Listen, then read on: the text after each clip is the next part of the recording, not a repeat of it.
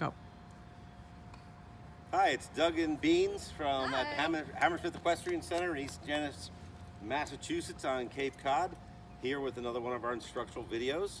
We're doing trailer loading today, and we have two of our horses here. This is Beans' horse, Jagger. You've met him before. She's going to load him. Yep. And this is, you haven't met him before, but this is my horse, Finn, big old American quarter horse, and he loads pretty well. Both these guys load pretty decent. They probably won't do it well on camera because we want them to. Yep. But we'll see. We'll see how they go in. So that's part one of the video. Part two, we're going to load a slightly more difficult horse to get on. So anyway, our plug this week, our shout out is to, interestingly enough, about trailer loading, right? Yep. A trailer gal is Allie Hammond, and if there's anybody you want to transport your horse, long haul, short haul, I don't even give it a second thought. I call her every time. She's my go-to person. I wouldn't even need to be there if she was taking my own horse. That's how much I trust her. As a matter of fact, she's taking Beans' best friend down to Delaware today. Yesterday. Oh, yesterday? Yeah, okay, yesterday. Brought her down there, no problems. My friend said it's the best trailering experience she's had. Yeah. So. She doesn't force the horse on. She's going to use a lot of techniques we use here and just gets the horse on, okay? So let's talk about trailer loading. For a horse, this thing, big old metal box here is a pretty scary thing. It makes lots of noise. You go up on the bed here, that makes noise. It shakes. It's shot. You know, it's reflecting. Remember, the only two things that scare a horse: things that move and things that don't move. Okay, so even though these are not, you know, in the wind moving that much, you know, they're still stationary. They're built kind of different. They're kind of scary. It's a big box. Okay, one thing a horse always learns is it doesn't want to get trapped somewhere, and it doesn't want to be somewhere it can't move its legs. And so getting him into a trailer, the only way you're going to do it is gain, first of all, you got to get the attention of a horse, and you've got to get its trust, and you can't have him be distracted. You can't be upset about it. Yeah. Okay? So many times you'll see somebody trying to load a horse somewhere. Okay? And as soon as they have difficulty within, it's like, you know, flies to honey or something, right? Suddenly you have 20 people there offering advice and helping, and loading a horse is a one-person operation. It's you and the horse. You don't need any help, okay? Just tell people you don't need them there, okay? So what Beans is gonna have to do, she's gonna put Jagger on first, which is gonna be a test for us, because whenever we go out, Finn always goes in first, Jagger always goes in second, okay? But today we're gonna do it opposite, so hopefully it goes just as smooth. The first thing she wants to do is move him around the trailer and just to get his attention, okay? She wants his attention. We don't want to make the trailer any more important than it needs to be, okay? Basically, most people make trailer loading an event, which means it's something they gotta get done, okay? Don't make it an event, make it a process. So here's a process. She's trying to get Jagger to lead, to follow her instruction, all right? So it's a little lunge thing. And now she wants him to be able to be led onto the trailer, not pulled onto the trailer, okay? So when she's significantly got his attention is now off this big scary box she's trying to get him into. So when Beans is ready, she kind of wants him to go forward a little bit if she can.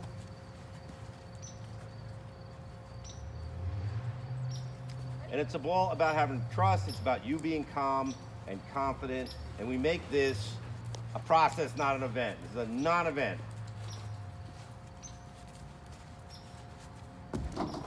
Jagger, oops, got his halter caught, so he's a little scared him, but up he goes.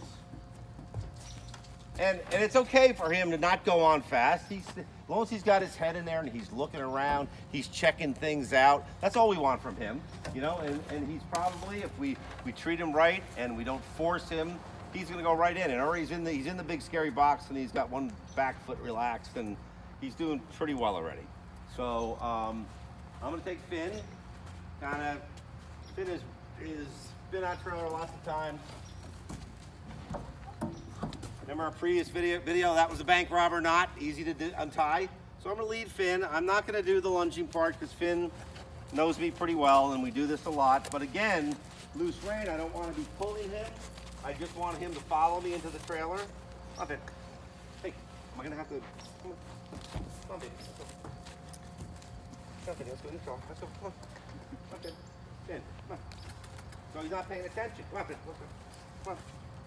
Just walk right in. Let's go, big boy. So let him stick his head in for a minute. Knees to the side.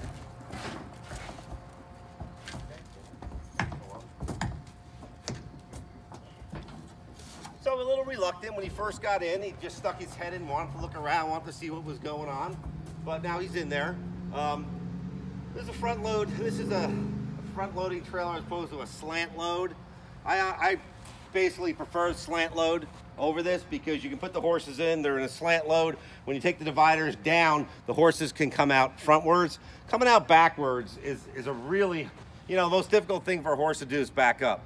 So now we make him back up on a ramp, on a slippery surface, coming out of a scary box that makes noise. Sometimes this can be challenging. So if you're buying a trailer and you have a choice, slant loads are always the best, I think, in my opinion. So now I'll take Finn out since he went in second.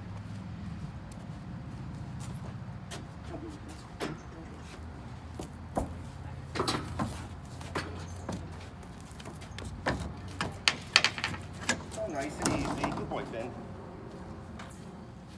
And since I had him tied up here before, I'm going to put him right back here so Jagger is now comfortable. Come on, Finn. Come on, Jagger. Finn. Oh.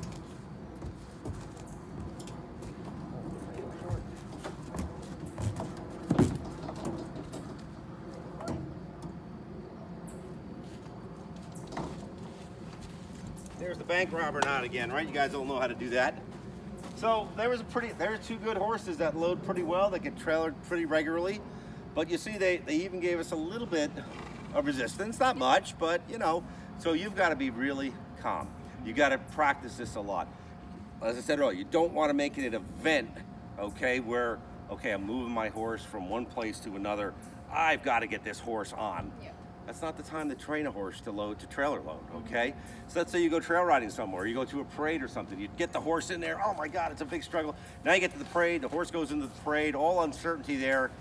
Now you got to reload that horse and get it home. It's going to be difficult. Yeah. You may not be too successful. That's the one that may take hours, and you end up with a crowd of 20 people making it worse. Yep.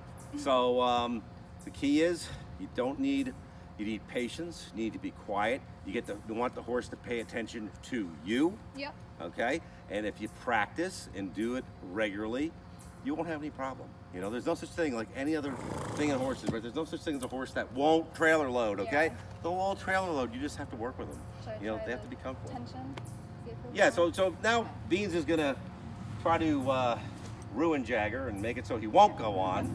He's going to show you some of the things you shouldn't do when you're trying to get a horse on. If you notice, the first time I brought Jagger up, you know, I didn't face him. I've been working a lot with Jagger on just our relationship and him trusting me because he is a little bit of a high-strung horse, and we do call him Jiggy because, you know, he does get kind of spooked about things and he gets stuck up in his head. So I made sure I got his attention and just let him follow me right on. And I kept nice, light contact on the lead. But now if I face him and I'm like, come on, let's go, come on, he's already more like, what's happening? Now he's gonna go right on. But of course he's gonna go right on. But usually when you're pulling on a horse from the front like that, which a lot of people do to get horses on, what you do is you're putting pressure on the horse.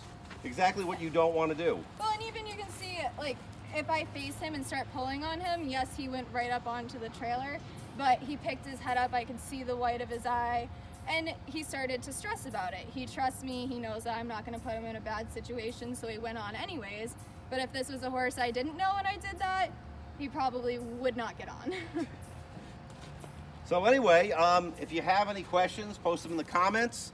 Like it and share it. It's going to be on YouTube and Facebook. Yep. Okay, not live anymore. We got away from the live just so we could post in other media areas, and it was difficult to repost the live videos. So we're going to go back to 9 a.m. On Saturday morning, post them. We had a little problem today. Yep. But next week, Harley. Well, we're going to do Harley. He'll be part 2. Harley, the push button horse, okay, isn't so push button going on a trailer. So we need to get him over that. We need to work with him. So this will be, you know, I've tried to get him on a trailer one time and I got his front foot on. So that's it.